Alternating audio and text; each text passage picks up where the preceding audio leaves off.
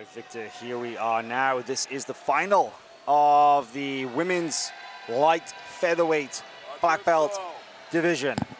Here they come. Mayssa Bastos on the right of the screen with the green and yellow belt, representing GF team.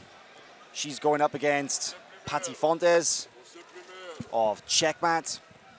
And as I said, not the first time that these guys have fought. They fought Gi no Gi, they fought No Gi World Championships final. They fought American Nationals. They fought Pan No Gi. They fought Fight to Win rules.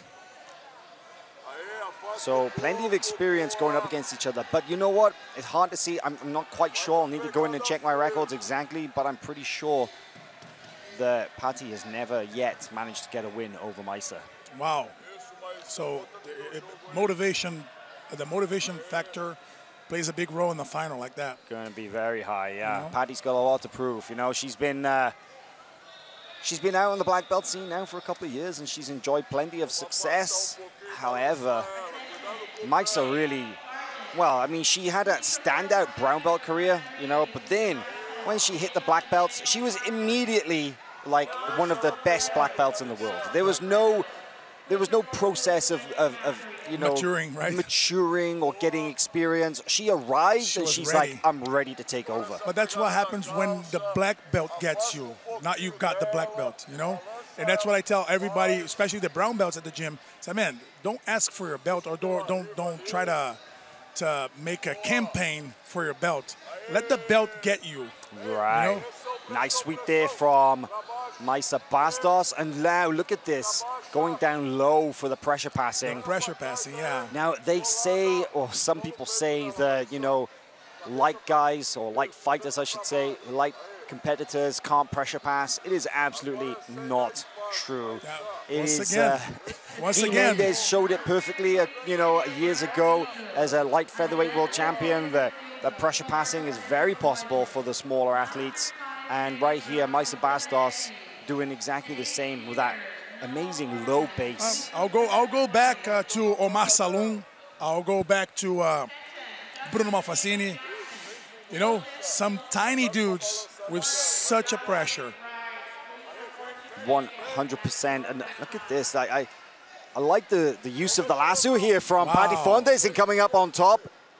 She's still answers back with 2 points of her own there. Now it's 2-2. We've got a match in our hands now.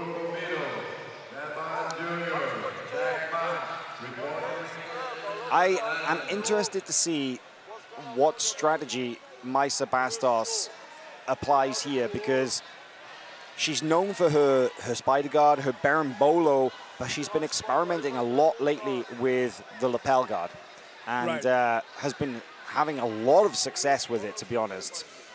Yeah, I mean, she's that good, even though she's so tiny. I think she's the female version of Mikey Musumeci, right?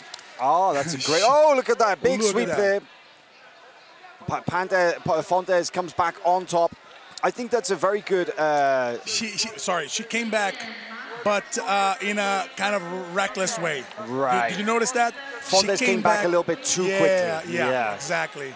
Reckless is the perfect description. You're right, though. There's definitely a lot of comparisons with Mikey Musumeci, in technically speaking. Look at that, the pressure. Exactly.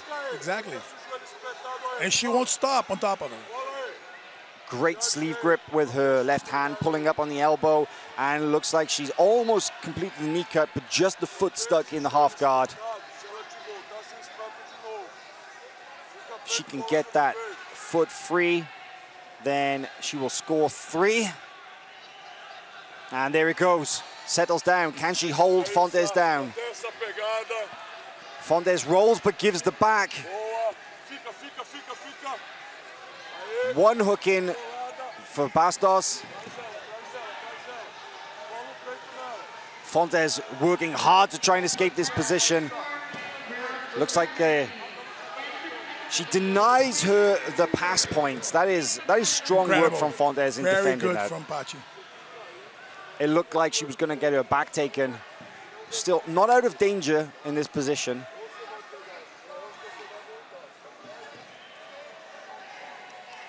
And with that elbow up high like that, this gives Bastos the opportunity for what? Ezekiel, arm triangle. Ezekiel all going in. No, actually, it's a Mata-Leon. It's arm triangle choke. It's arm triangle. But, yeah. But with no arms in. Oh, the arm is there? The arm is right there. Yeah, Yeah, it's right the there, arm right, is right, there, right. but she doesn't have the sleeve grip. But this is still a legit choke. There's a lot of pressure going on from this position. Fontes holding. Oh, she puts it on nice and tight now. Look at that. This could be over right here. She's gonna get it. She's gonna There get it. it is. There you go. Mayssa Bastos. Wow. With the submission in a little over 5 minutes. Very strong performance. Beautiful to see. And, you know, Fontes, she did her best to stop Bastos from securing the position, and she manages to avoid the pass points. Right. But even in that half mount, let's call it, you know, the Bastos was able to get the hands in on the neck. But you know why? Because she kept pressuring. She didn't go back, oh, let me try to pass this guard. No, keep pressuring, and something will open. She looked for the opening, but she kept pressuring. And then when you attack the capital, as I said, they freak out. That's you know, awesome. it's really interesting, isn't it, to see that that technically these two athletes have so much to offer. Yeah. But sometimes it just comes down to good old-fashioned fundamental jiu-jitsu that wins the match. And we go back to the evolution question. It goes kind of around, Yeah, right? Everything exactly. goes around, comes around. Mm-hmm. Strong win there for Mayssa Bastos, the champion here in the 2020 Pan Championships. Yeah, our first black belt Pan American champion.